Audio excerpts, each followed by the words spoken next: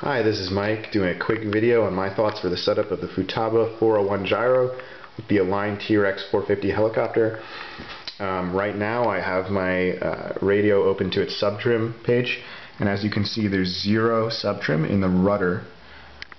And I'll plug in my heli and initialize in heading hold mode. And as you can see, I have my pitch slider set to center of the tail output shaft, and I get full deflection either way in heading hold mode. And when I flip over to rate mode, it's the same thing. I get full deflection either way, no binding in either direction. And here's what I was saying about the subtrim. I found that if I program in around 50 rudder subtrim, that's where it hovers perfectly in rate mode. And I don't think it binds still in either direction. I'll unplug my helicopter, flip over to heading hold mode, and reinitialize so the gyro picks up that new center position.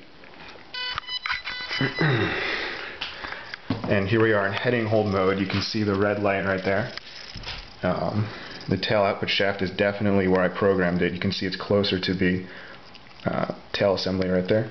And as I move the stick in either direction, you'll notice I still get full deflection either way, exactly how I had set up mechanically, and it still returns to where I had it set up in rate mode for the perfect hover.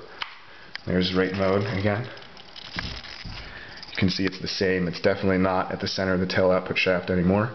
And as I move the rudder stick, you can see it still gets full deflection without binding either way.